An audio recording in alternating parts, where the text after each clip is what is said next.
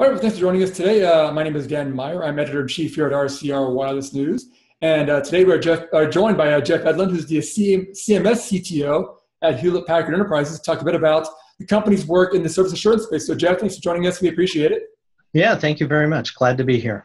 Very good. Well, maybe start off with a little overview on kind of what Hewlett-Packard Enterprises does in terms of the service assurance space as it targets the service provider market. Yeah, sure. So HP Enterprise, in particular my business, the Communications and Media Solutions business, we have a full OSS suite of assurance and fulfillment.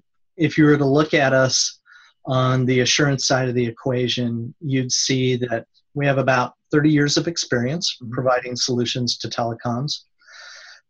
We've deployed over 500 projects over those years. If you were to take a look at kind of active customer support contracts, we have about 150 customers that are actively using our assurance products today. And the mix between those would be about 30% on the fixed wireline side and then 70% on the mobile side. And currently, if you looked at all of our customer contracts, you'd see that we've got coverage in about 53 countries. So definitely a global operation, lots of customers. Assurance is it's a big deal for us and for our customers. Gotcha. And I guess, obviously, you guys have a lot of customers out there, like you said, and a lot of kind of reach into the market there. I guess, from your guys' point of view, what makes HPE, unique in the market in terms of its service assurance platform? Well, I think what makes us unique is that we're not a closed, completely vertically integrated ecosystem. While we provide SLA management, fault performance management, orchestration and automation, quality management, customer experience management, all the pieces that you need for a full assurance stack. We don't force our customers to buy that whole stack. So you would see, as you looked across, those customers that we have, that there's a variety of them. You might find one customer that consumes the whole stack from us, and then you'd find a lot that consume just fault management. It seems to be a space where we've got a really good product, and it's differentiated, and customers really like that from us. We comply to TM Forum frameworks.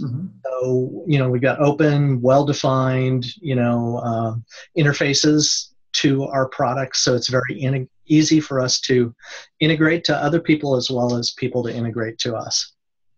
Gotcha. And obviously, it seems like with this open nature you guys do have and kind of your work with a lot of different vendors out there, it seems to really work well with this new movement towards the virtualized environment, which a lot of operators are moving towards now, which is kind of key on being able for operators to pick and choose who they want for their services, and obviously in a virtualized environment, it should make it fairly easy for them to do that. I guess as we move towards this for telecom operators and the mobile operators out there, I guess what impact are you seeing out there for operators, and how do you guys approach what they need or what their needs are in terms of their service assurance platforms? Yeah, so the impact is huge, and I think that the gap that the customers have in their OSS is really bigger than we thought back in 2012 when network functions virtualization first arrived on the scene. Yeah. So if you look at what's gone on in the industry, ETSI has turned up with this definition around something called MANO, Management and Network Operations, that's supposed to really help you, in particular on the assurance side, so gathering the EMS events, doing closed loop automation and healing within that virtualized environment. The problem is that by ETSI MANO's own definition and specification, they are only a domain manager for this new virtualized network. They don't consider the physical network that all of the carriers have been operating forever, and frankly, that the carriers aren't going to turn off, when they turn NFV on. So while we did spend a lot of time, energy, and money driving ETSI specifications in MANO, at the same time, we were considering what we call hybrid operations. So we have an assurance product, actually, and I would say it's a joint assurance and fulfillment, but really it started from the assurance side of things that straddles across the physical network, so the standard operations, as well as the hybrid operations that are occurring in the virtual network. And really what it does is it allows you to do those closed loop operations and the end-to-end service operations across the physical network functions as well as the virtual network functions. And we feel like that's going to be a really key differentiator for us. And you will see that we have modified almost every one of our assurance components so that they fit up underneath this service director umbrella and work equally well in the standard operations domain and the NFV operations domain. Makes sense. And obviously, I mean, it seems like working in that hybrid environment is going to be key. I know talking to operators myself, that's one of their largest concerns going forward is, they do have these legacy systems that have been operating for 10, 20, 30, 40 years that have been working great and doing what they needed to do. But there is this new environment, and it's, it's that transition period, which, could be 5, 10 years really before you make this full migration, where you've got to support the old and the new. And obviously, it sounds like you guys have enough history in the legacy operations, and again, with your software background, obviously too, and the new stuff as well, that it does seem like you guys have a pretty good, you're in a pretty good position to kind of really see what's happening, be able to kind of really target what operators need out there. Yeah, I think we really are in a good position. And we bring more than just telecom experience to the table. So, HP Enterprise, we're the largest IT supplier on the globe, and we've had OSS components for the IT side of the business for quite a while. Lots of, probeless monitoring and management, lots of orchestration, and we've been able to combine that expertise for both the IT cloud world, bring it together with our telecom expertise, and really start to put together a portfolio of offers that really are going to help carriers through this transition. It's interesting. When we started this journey it's been about 4 years ago now, I had this mistaken impression that this was the inflection point that was going to cause the carriers to actually have to do the OSS modernization that everybody's been talking about for decades. And what I found out after 4 years of this is it's really wrong. It's not a transformation. It's yet again another evolution that the carriers are going to go through.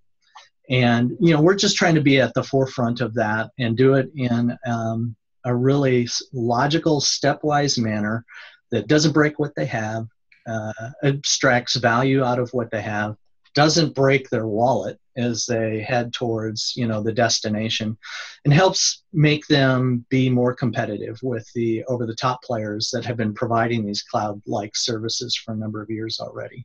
Yeah, well, it sounds like you guys are obviously targeting both the operations guys, the financial guys, and the marketing people. I'm sure at all these operators with with what you're able to offer. So I'm sure for them that's got to be a very easy way to work with you guys. So it sounds good that way. Yeah, absolutely. Definitely. Well, I guess so you guys look ahead a bit, and again, we are kind of in the early stages of the kind of this transition to this new virtualized world.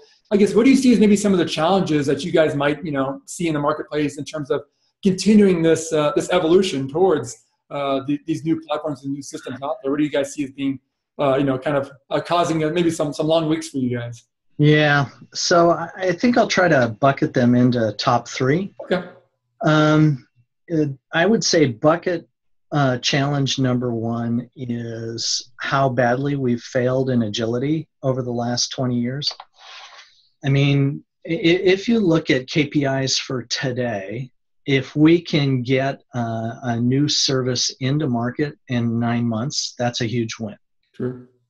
And once a service has been instantiated from fulfillment, if in assurance we can actually make closed loop responses back to the fulfillment environment out of assurance to provide some sort of flexibility to that service, 30 days is considered to be, fast. Mm-hmm.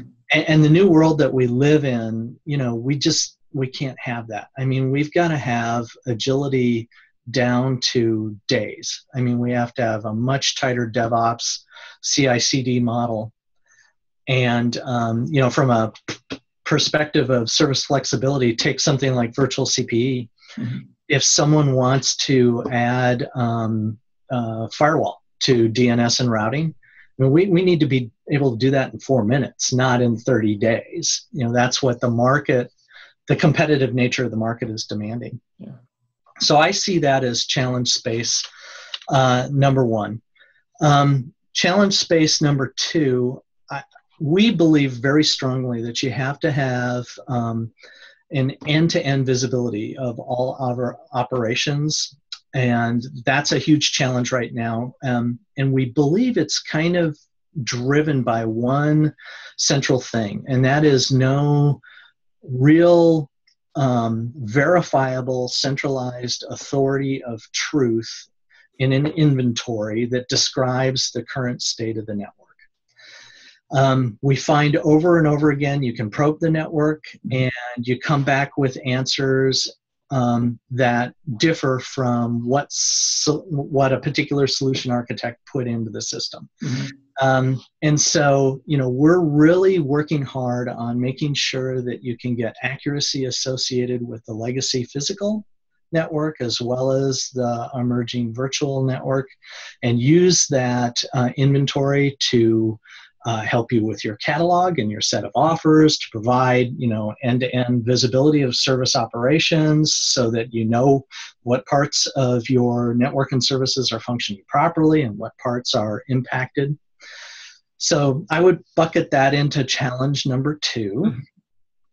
And then challenge number three is it's all about changing the paradigm of the way that people work as we have the network and the IT environment clash.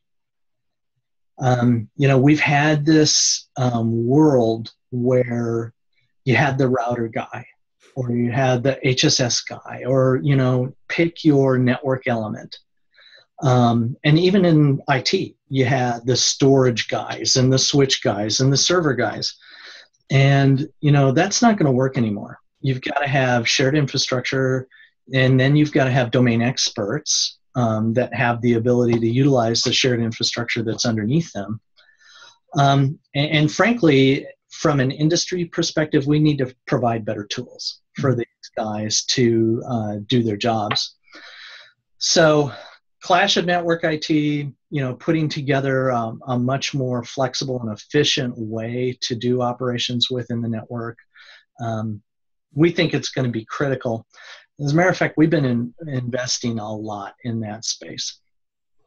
So we have some unique IP that we have built in our assurance environment that we call the Dynamic Descriptor Engine.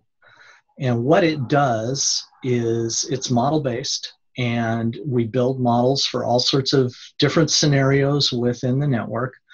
And then rather than describing a service designer or an EMS system describing what is going on in the network or what you want to do, the how. Mm-hmm. Backwards. Instead of describing the how to get something done and writing, huge long XML scripts and all this kind of stuff, what we do is we want to understand what your intent is. Yes. I want a routing service with DNS and a spam filter and a firewall. Mm-hmm. And the Dynamic Descriptor Engine does the work to actually, generate all of the XML that's required to describe that service for the underlying pieces of either software or physical elements that need to be bolted together in order to deliver that service so it can appear in the catalog and your customers can actually consume it. So we're really heading strongly towards that intent-based model, and we think that that intent base of having a dynamic descriptor engine and dynamic service descriptors is going to drive, improvements in those three, huge challenges that we see. Mm-hmm. You won't need, you'll improve agility greatly if got the machine calculating for you how to do something and you just tell it what you want. You'll be able to manage the clash between the cultures if you've got a new paradigm and people don't have to be experts in legacy domains. Knowing how, the how to do something, they can just tell the engine what they want to do. And then, we believe that will really head us towards this evolution of a truly functional OSS and insurance model for all of our customers. Interesting. And again, there's so much happening in the market today, especially with mobile operators having to deal with increased data traffic and video, and there's IoT coming down the road, and whatever 5G is going to be. It seems like now is the time to kind of get started on this. And obviously, I know for a lot of operators who are perhaps waiting to see what happens, there's probably a little nervousness there and jumping into it. But it seems like the technology, at least, is there. The vendor support is obviously there as well. It's just a matter of just taking that first step and really kind of getting the ball rolling in this whole process. Yeah, you're spot on. The technology is there, although I won't make any sort of claims that it's completely sure. The business barriers are much more significant than the actual technology barriers that we're running into. Yeah, definitely still a lot happening there. Yeah, and it's funny. It can be things as simple as so one situation I've run into here recently. I'll just do a little storytelling. We have a customer, and they have decided that IT will be responsible for all of their virtualization infrastructure. Mm-hmm. And in the IT world, you never provide root access to your, your server farm to anybody. You give them something called sudo or, sudo root access if they need to do a very particular function. But most of the time, they just want you to tell them what you want, and then they'll go do it for you. Well, in the new world, we would want to have an orchestrator have privileged access so that it could actually go make a change based upon what it sees happening in the assurance environment. I mean, that's part of closed loop automation, zero touch. And they're kind of like, no, we're uncomfortable with that. We want to have a button to push, when you tell me that there's something that needs to be automated. So we still have a ways to go. That's an interesting story to hear because, again, we hear a lot about, just the guys who are used to working on the hardware side of things. For them, it's a huge change as well because, again, it's all software now. But to also hear all the software guys who are also struggling, it's good. I mean, it is. There are still some challenges out there that need to be worked through. But it seems like the pace of that working through these problems is quickening, and people are getting on board. It seems faster, so it does seem like it's moving at a fairly good clip at this point. It is moving at a clip, and I think it's that's driven by the competition. Yeah. And these guys desperately need to figure out how to not be a pipe anymore, and become as relevant to their customers as Google and Facebook are to theirs. Yep, that makes sense. Well, hey, Jeff, definitely appreciate the insight. Obviously, HP's got a lot going on there in terms of this movement towards other virtualized platforms, and obviously with the work on legacy systems too, you guys have a lot of history there as well. So, but it's great to get some insight from you guys as well, and good luck going forward with all that. But thanks for the time today. We definitely appreciate it. You bet. Thank you very much for the time. It's good to talk to you. All right.